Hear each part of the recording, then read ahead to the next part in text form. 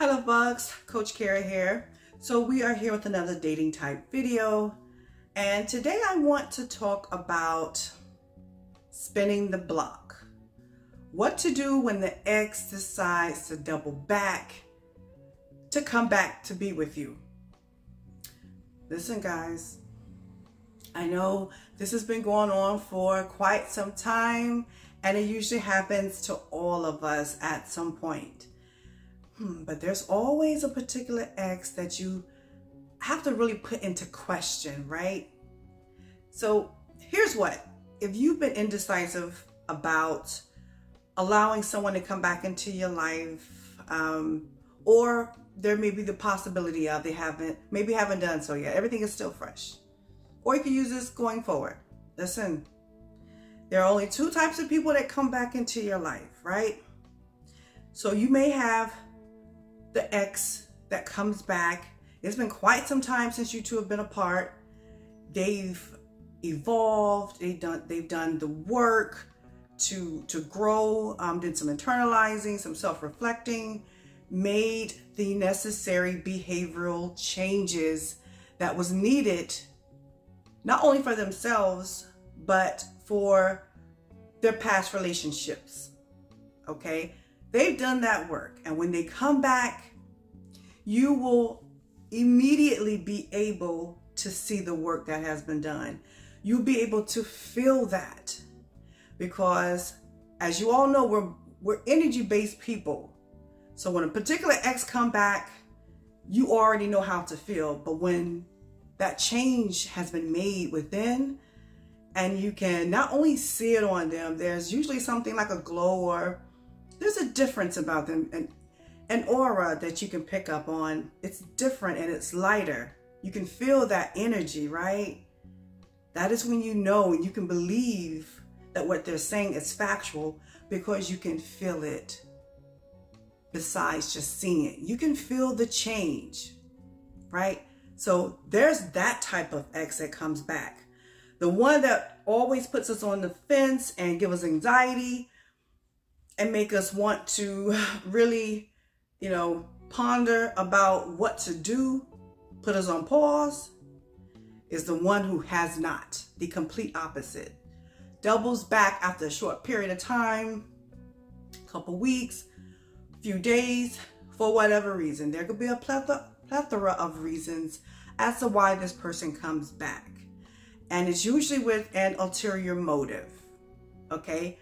But why does this type of individual decides to double back? Well, for one, it is you. A person who knows that they can come back and is brave enough to do so, it's because they know that they can.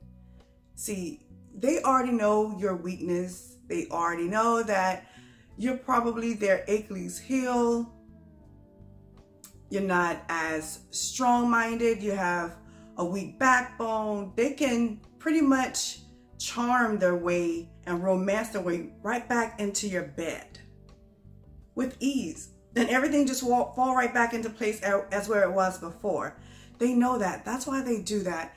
And to be honest, it actually works probably 85% of the time, because they know that they can. That is why that type of individual comes back, regardless if they have a reason or not. They already know, hey, if I was to leave her or him, I can always come back because they'll let me.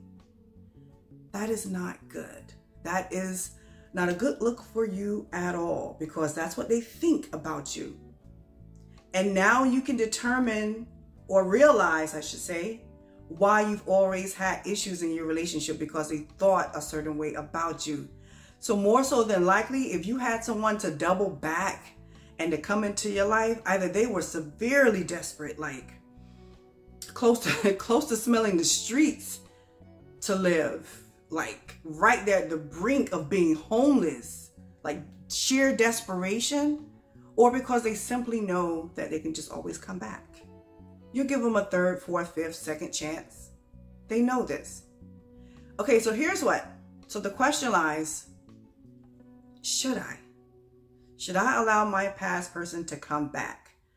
My love, listen, when things leave or we leave it, it should probably always remain in the past, right? Because typically, in order for one thing to function properly, both parties or all parties involved need to be operating and functioning the way it's supposed to be. So if one person has done the work and the other has not, it still is not going to work. If one person has never put in any initiative to make changes and to be accountable, hold himself responsible and reliable for certain things, for a lot of things, and neither has the other person, it is not going to work, my love. Okay, it still isn't going to work. So in order for anything to work, all parties involved need to get their ish together in order for something to work properly. But here's what, all right? So you have to decide for yourself, how much do you love yourself, right? And if you lack that level of self-worth, you don't have as much as a high esteem, you're going to have issues with that. Because I can tell you right away, if you're with that second person that I mentioned, I guarantee you immediately you will begin to feel anxiety. Do I trust myself? Am I going to make the right decision? If I let this person come back, I don't want to be alone, but at the same time, I don't trust him, you know. We have issues. No, right there, that's your answer. Right there in that moment is when you should close the door or disconnect or not reply and say, no, I'm good. Or, all right, circumstances are a little different. Make them work for it. See, when you give someone something all the time without having to do any work or it's effortlessly, you're never going to get the results that you deserve.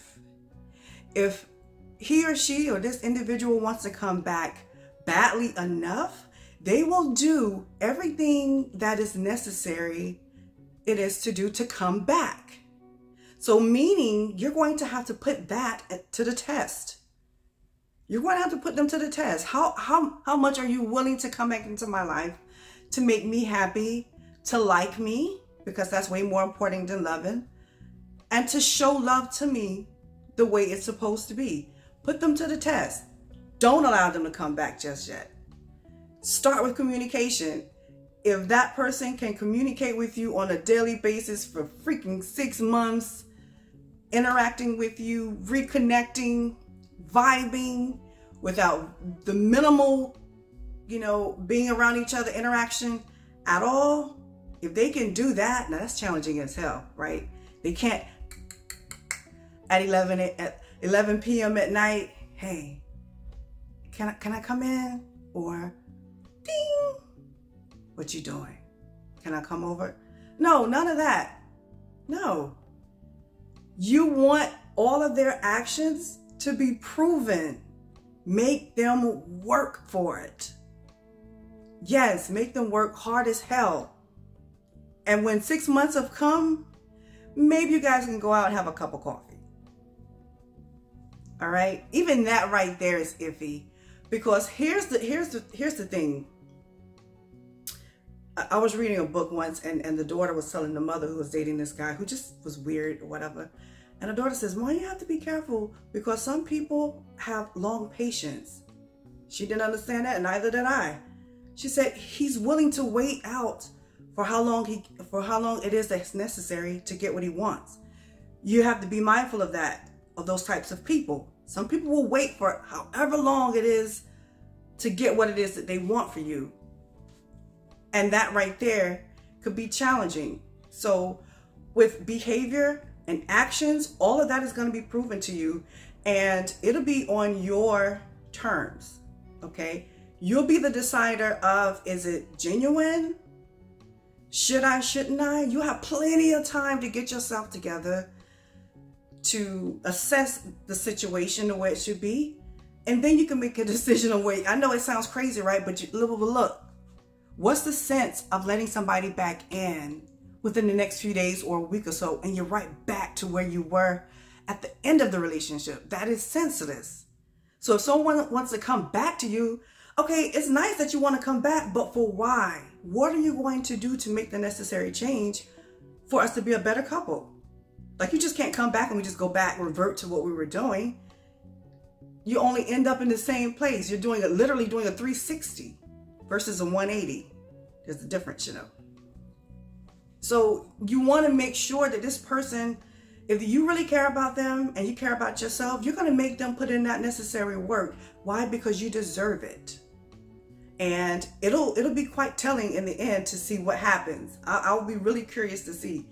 And while I was thinking about this particular topic, I remember one time having a discussion with one of my homeboys, right? And he was telling me about another mutual friend of ours, how he ended his relationships. It was like months earlier, like earlier in the year. And then like 3 to 4 months later, he decided to spin the block. But there was a reason. He was trying to open his business. He was a little short on the loan money that he was trying to get, like a few thousand, wasn't a whole lot, but he didn't have it. He'd given his all. So whom else? His ex. She had quite a bit of savings. They were together for some time and he knows this. So what does he do? He eased his way back in.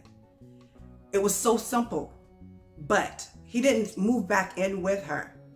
He just began to court her, buy little 7-Eleven roses, like do little things, take her out maybe once a week, show some sort of affection, whatever what was necessary to make her believe that he was back for the right reasons, okay?